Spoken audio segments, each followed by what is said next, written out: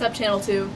As you can tell, we're not your usual anchors, but we're better. It's true. We're actually here because Cassidy and Kaylin are getting their nails done. So, we weren't really given a script. yeah. Some music. What do we say? Intro?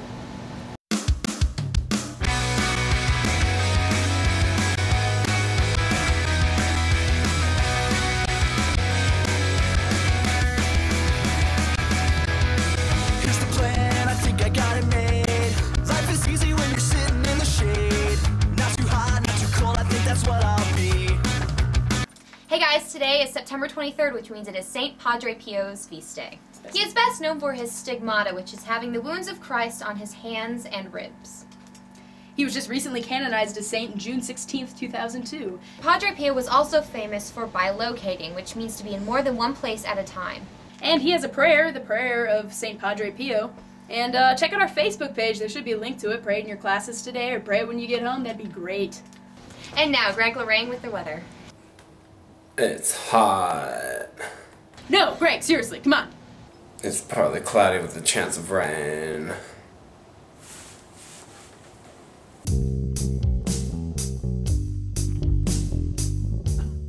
Softball won over Fatima 11-3, and soccer had a 4-0 score over Sacred Heart.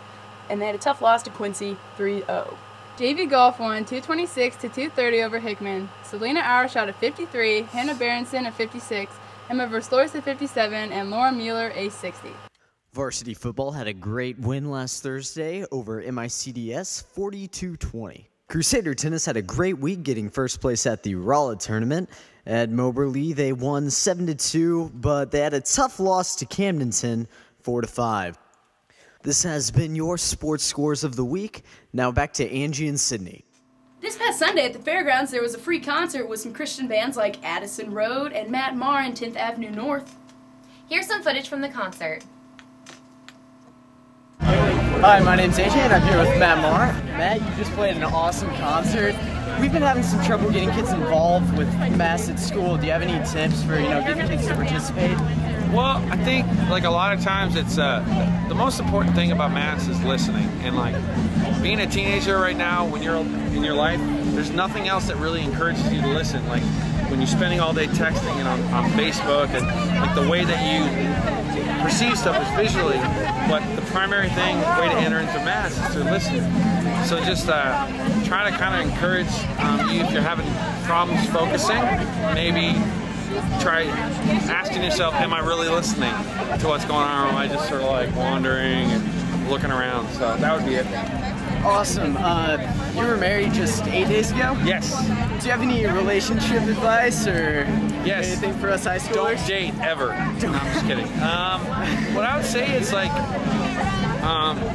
everybody's always like, is this person the one? Is that person the one? Like, there's only one, and that's God. And so if you make God the one first, then He'll give you the right vision to see who it is that you're supposed to spend the rest of your life with. And when you're in high school, you really don't need to be worried about marriage. So just try to more so have like fun and don't make decisions that are gonna affect your ability long term to be in a marriage. So it's like if you're having sex, what you don't think about right now is that you're going to carry all those memories and all those experiences with you into your marriage. So girls, like, treat yourselves with the dignity that God made you, and save yourself. It doesn't matter how much He likes you, or it doesn't matter how much He's worth you. If He's not willing to put this on your finger, and if He's not willing to wait until this is on your finger, then He's not worth it. All right, thank you very much. Really appreciate it. God bless you guys. You play bass for Maher? I do. And you were Hickman Cupie. I'm a Cupie. How do you feel about the Helias Crusaders? In the year 2000, 2001, 2002, I felt awful for you guys because we destroyed you in football and basketball. Now I'm indifferent. I'm glad you guys still exist. But you're glad we come to your concerts. I'm glad you guys come to the show, and I'm glad Helias is still at school. And now to show choir, we're talking to Danny Man. Take it away, Danny. We've got a girls show choir, which is made up of, I believe, all freshmen, and they are the learning show choir, and they've got a little routine going. Well, Parallel Motion this year is a lot different than last year for all of you that saw it in the gym at the end of the year, and we've got more of a contemporary style going on. And there's like 28 people this year? More than that. There's a lot of people. It's awesome. Choreography for the girls' show choir was done by me, which was also a learning experience.